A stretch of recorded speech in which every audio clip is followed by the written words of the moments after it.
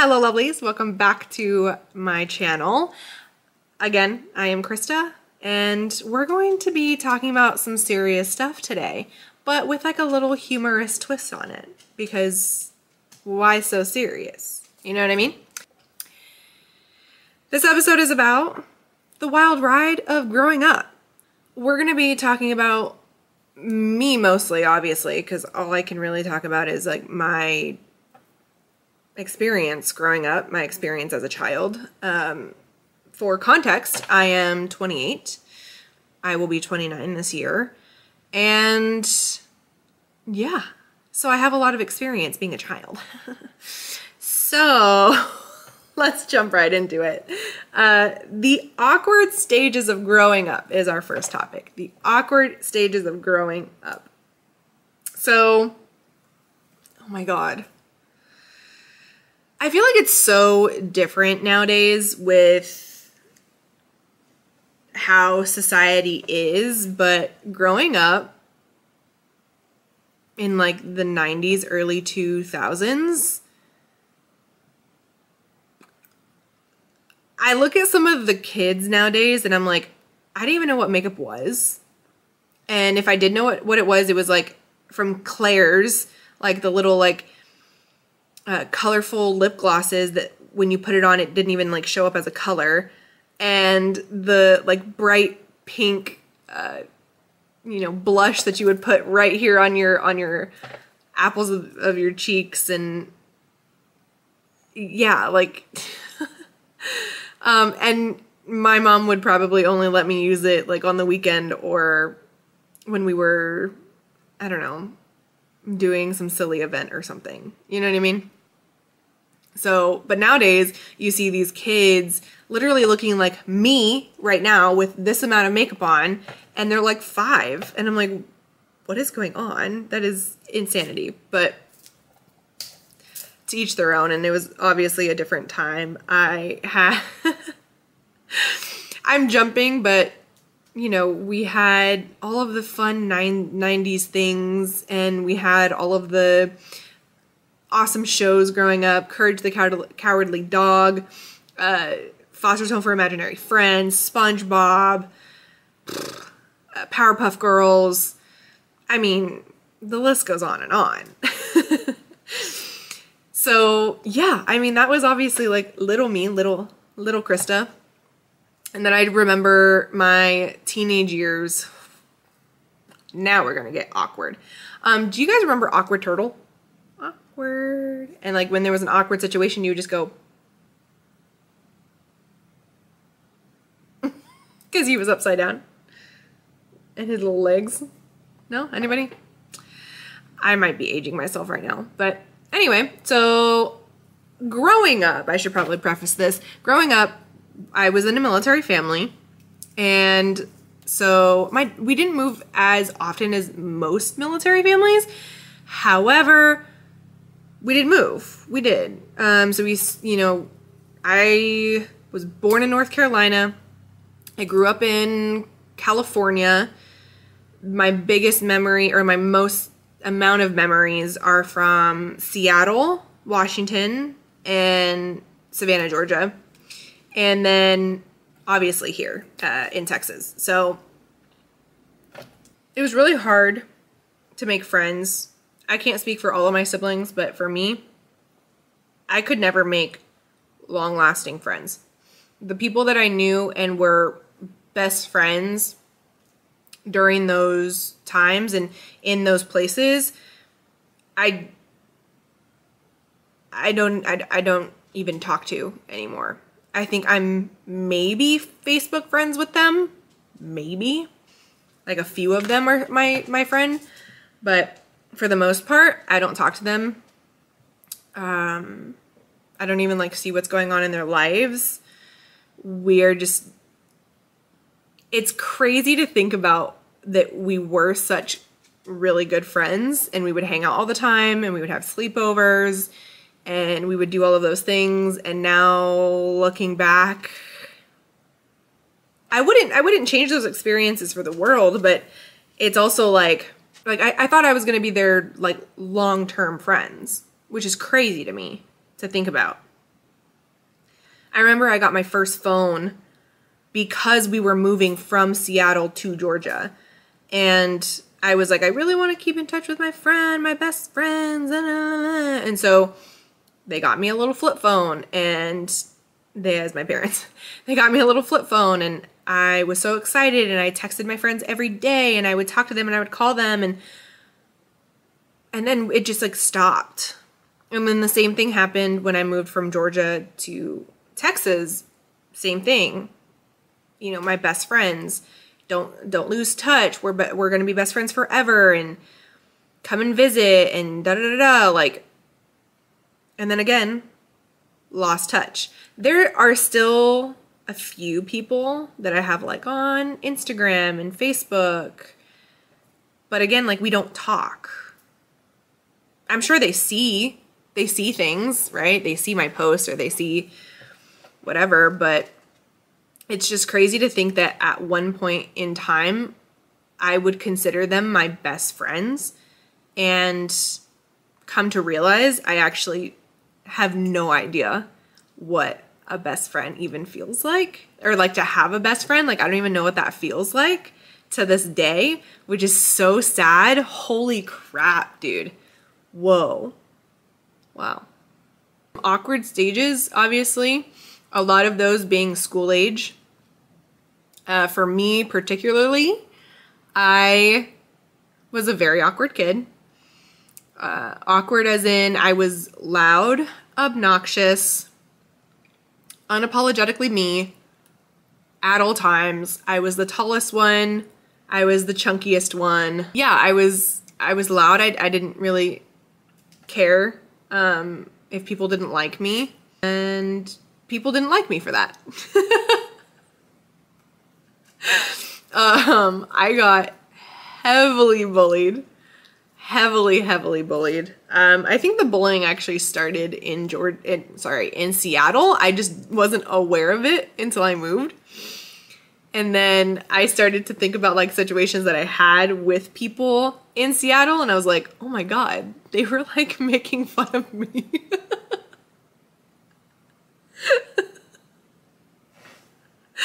It's so crazy to think about, to like now as an adult, thinking like back when I was like, what, 12? And being so oblivious to people that like, I'm like, oh my God, they're my best friends. They love me. Oh my God. And then come to realize, no, they probably hated me. I feel like I'm laughing, but this is actually like so serious. I'm laughing because that's how I process trauma. When I was getting bullied, it was the crappiest time of my life. It was the most horrific, the most undesirable, the most feeling time of my life. I was in the depths of depression and anxiety, and it was just not fun. And it was because I was heavily bullied, and I didn't care to keep going at a certain point. I was bullied for literally anything that you could ever imagine. Like I said before, I was loud. I was outspoken. People did not like that. They said I was too loud. They said I was too obnoxious. I was irritating. I was annoying. I was too fat. I was too tall. I was ugly. I didn't have any friends. I was weird. I had a mole on my nose. I was a sleut. Basically, I was a pick-me because I had a lot of guy friends, and so everybody just thought the craziest things about me. Yeah, and I was tormented in the hallways. The school that I went to in Georgia was a very small school. It was a very small town. And so it literally only had one hallway, and it's like sectioned off into other hallways, but it was just one, like you walked into the front door and it was just one big long hallway. And then every grade level had like their own little like corridor, like hallway or whatever. So in between classes, when we were walking to classes, there was also like the little portables outside where I had my German class. But in between classes, I would be followed by a group of guys that were, I was a freshman, by the way. This was like the last year we lived there, before we moved. And there was a group of guys that would torment me, follow me in the hallway, saying crazy things. Their favorite one was they would just follow me being like mole mole mole mole mole. Oh, it's funny now. It's funny now because I can laugh at it about how stupid they were. Like, how dumb was that? Think of something else, bro. Anyway, it's funny now because, yeah, it happened. Was it the lowest point of my life? Yes. Did I get through it? Yes. Am I so glad that I am alive today? Yes. Unfortunately, people are going to be rude. You can't control other people. What you can control is how you react. And if you love yourself and have a really good support system around you, you can get through everything. Anything and everything. That's the little moral of that story. Let's move on. Social media. Oh my God. Social media, dude. I wanted to start YouTube 10 years ago. The first videos that I tried to post were me thinking that I could singing covers of songs that I really liked, in my little SpongeBob hat, thinking I'm so cool because I went through a phase, okay? And it was insanity. Insanity. I looked back at those and I was like, I cannot believe that I even posted these on the internet. I need to take these down immediately before they are lost in the cloud forever. And that is what I did. And a few years went by and I was like, okay, I'm going to start again. And I was like, okay, I'm going to do makeup because I love doing makeup. I was doing makeup for all the school plays. I was doing makeup for a nonprofit that I worked with for all of our events. And I loved it. I was like, okay, let me do a makeup channel. I will be a makeup artist. And no. I did one video and I was like, I don't ever want to do this again. I don't ever want to do this again. So that didn't work. And then years went by again and I was like, okay, I'm going to start again because now I have my business. Excuse me. I have my business. I have a podcast. Let me shoot some videos again. Let me put out content, right? Because I've always wanted to do YouTube. I just never knew how and what to do and how to do it and all of those things. I've already said before, I suck at editing, so we'll see how these videos even turn out. But yeah. And then, you know, things happened where I was like, okay, I don't even have time to do this. And now I'm like, you know what? I might not have time to do it, but I'm going to do it. Because I'm so tired of like wanting to start this and wanting to do it and just not doing it. So I put my big girl panties on and I was like, no, we're going to do it. So that was kind of like me navigating through social media. I didn't have a lot of social media when I was younger, but I hopped on the TikTok train. I hopped on the Instagram train. I hopped on Snapchat train. I hopped on all of these trains when they were not popping off. And then I got off of the apps because I was like, okay, it's not even like, what is this? Nobody's posting, nobody's doing anything. And then they popped off and I was like, oh, nice. After I've already deleted the apps. Cool. So I got the apps again and I've been very inconsistent throughout the years. I just recently have been posting very, very consistently on all platforms. So if you're not already, go ahead and go down to the description and follow all of my social media. It's all WW by Krista. And yeah, and then come back to this video because it's not done. But yeah, so that was social media. That's kind of how I went through social media. I will say today's social media is far different than it was back then. Obviously, with time, things change. I will say it is way more dangerous nowadays. I have worked with children and families for the past 10 years. I am a social worker. That is what I love. That's where my passion lies, and I'm damn good at it. Oh, I'm damn good at it. Yes, I'm sharing some things about me and some experiences. However, in addition to that, I will be bringing awareness to things that are happening in our society that I think needs more attention, and maybe some things that we could start a discussion about to hopefully better society, because that is my true goal. And the reason that I live and the reason that I'm here on this earth today is to do that, is to make this world a better place. With that being said, let's talk a little bit about family dynamics. So I've already said a little bit about me growing up, lived in a military household. My parents are now divorced. They've been divorced for 10 years. I love my parents, and there are obviously certain things that, you know, I would do as parents because I love the way that they did those things. And then there's also things that I would not do as a parent.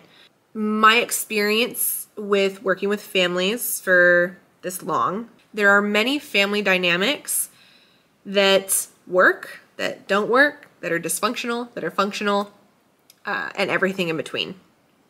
So if you are someone, if you're watching this, and you are someone that maybe has a family member that is struggling, maybe you're struggling, maybe you have a family that is not as supportive as you would want them to be in the endeavors of your life. Maybe you are in the LGBTQ plus community and they are not supportive. Maybe you are in a multi-generational family. Maybe you are in a multicultural family. There's so many family dynamics out there, like I'm saying. There's nuclear families, there are extended families, there are everything in between. There is everything in between. So what I can say about that is you can't choose them, but you can love them. And it really is okay to cut out toxic individuals. It is okay to make your own family. It is okay to make your own community. If you don't feel safe and welcomed and loved and cherished and supported, there are other people in this world that will do those things for you. There are other people that are going through the same thing that you're going through, and you have a multitude of ways to get in touch with those individuals. There's Facebook groups, there are community resources, there are community groups, there are a bunch of things that you can do to meet new people, to connect with new people. You can't be afraid of getting uncomfortable. This is probably the most uncomfortable I've ever been, is putting myself on camera, being vulnerable, and talking to you guys about some vulnerable topics, like me being bullied. That's not something that I outright state to the world. And I am right now. I do things on a daily basis to put myself in uncomfortable situations. If you follow me on Instagram, you will see. And it's really about personal growth. And you can't grow if you are not making mistakes and being uncomfortable. Those are the two main ways that we thrive as human beings and grow. So keep doing that. To recap, we talked about my family, the way I grew up, the challenges that there was only a few challenges that I faced in there. Obviously, there are way more. My 20s were a roller coaster ride. They're going to be more on the serious side, and if you like that, great, give me a thumbs up. Comment down below how your family dynamic is if you want to share. It could be the bad, the good, the ugly, the glamorous. It could be all of it. I would love to know. And yeah, I love you guys. Please subscribe if you like to. And yeah, love you guys. A lot of editing on this one. A lot of editing on this one, Krista. Good job. Good.